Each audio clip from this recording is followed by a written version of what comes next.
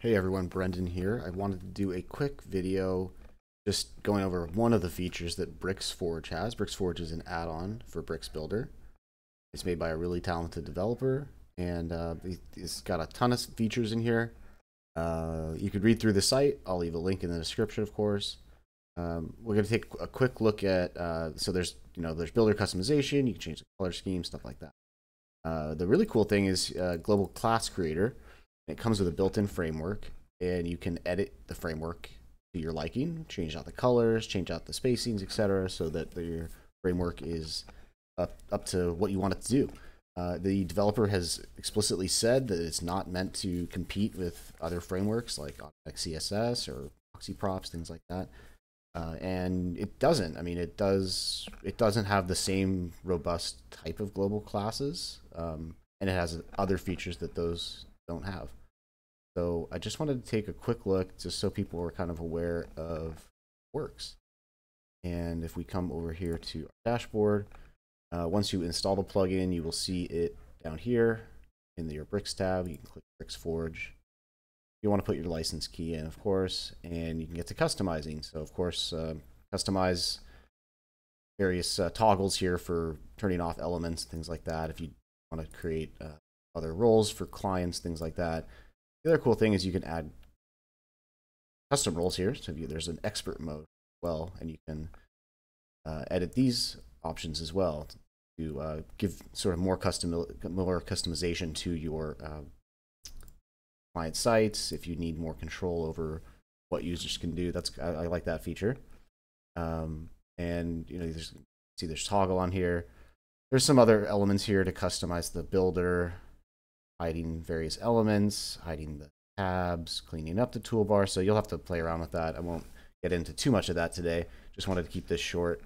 But let's take a look at the global class tab. And so these are, once you've activated your classes here, these will all be available in your Bricks Builder, and you can show all the classes. Let me, it's a little big. I don't know, it's probably hard to see. There's so many classes here. But once you get used to the naming convention, it's pretty easy to use. So all of the classes start with BRF for BricksForge, of course, and then there's a dash, and then depending on what element you're trying to do, let's take a look at, let's see. So there's row elements, and then there's columns within those. You wanted to like this M here is for margin, this MR is for margin right, this ML is margin left, the P is for padding, so padding top, padding bottom, left, etc. So once you get used to that, you'll be able to play around it. And if you're unsure about anything, you can also just come down and search for like what PLL means, and it'll take you there, and you'll see it's basing large padding left off of the spacing L class as well, so that you see what that is. You can even spacing L, and then you'll see that's also, so that's set to 25 pixels by default there. So again, if you want to come in down and update any of these, update your primary color, put in your hex color there, change your various clamp sizes. The other thing, there's responsive typography, so your H1s are doing a calculation depending on how wide the browser is, the screen device, etc. So I like that you can quickly come in here and you can just edit your own CSS here, and you just save and regenerate it, and it will populate these. So I mean, you could spend a lot more time going over this, but there's a lot of things to go over. So you can also kind of teach yourself how it's working. And so I'll leave this tab up over here, and I will go to this tab. This is a page I just made really quick to sort of familiarize myself, honestly, with how the different classes work. So if we take a look at, again, remember the BRF is for BricksForge. Column is setting the settings for the column here. So if we take a look at this, and you've got your section, right, and then you've got your container, and you want to make sure to put that row class on it. I also have some padding, medium padding, just to give it a little. And if we take a look here, we have a couple classes already applied here.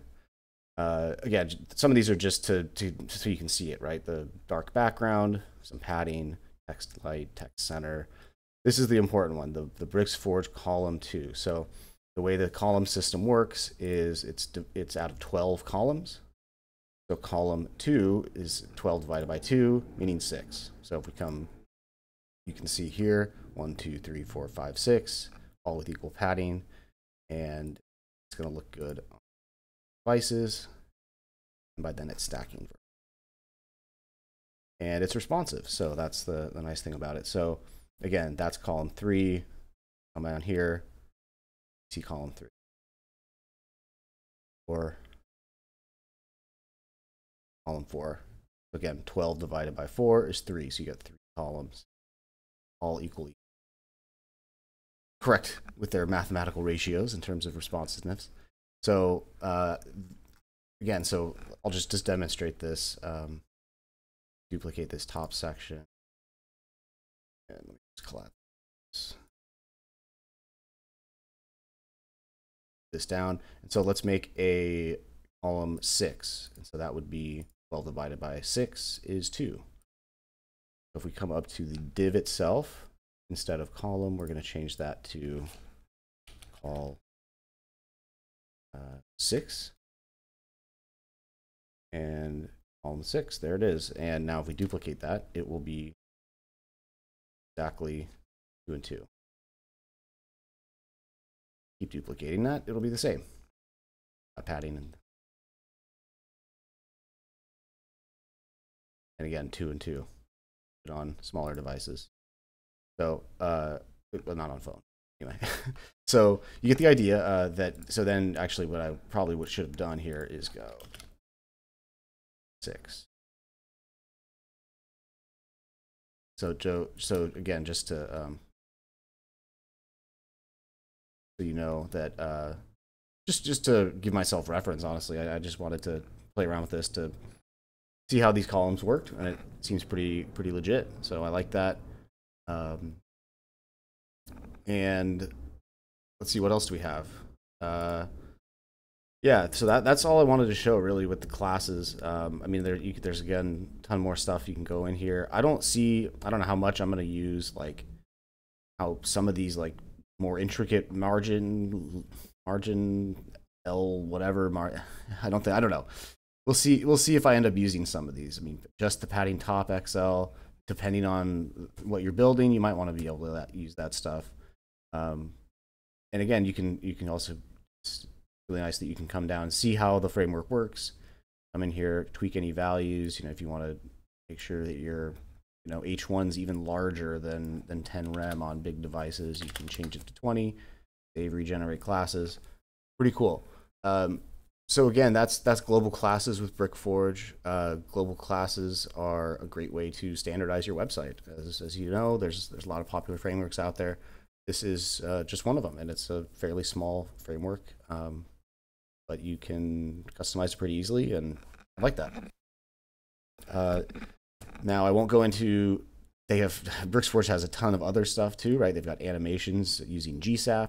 You can draw a motion path. You can see the example here of, when you scroll down, you see this thing orbiting the Earth. So it's got some really cool stuff. And if you haven't checked out their YouTube channel, definitely come and watch their video that was sort of released when they released the product, that shows an overview of how everything works, much better than I could do, of course. But they also just released another sort of feature with the timeline animations. So it's worth checking out those 2 videos. Very useful resources. And of course, their website has documentation. They've got a roadmap for various ideas, and changelog, of course, support. So I know the developer is really active in the Bricks Facebook groups and online various places. So reach out if you guys have any questions. Let me know what you guys think. All right.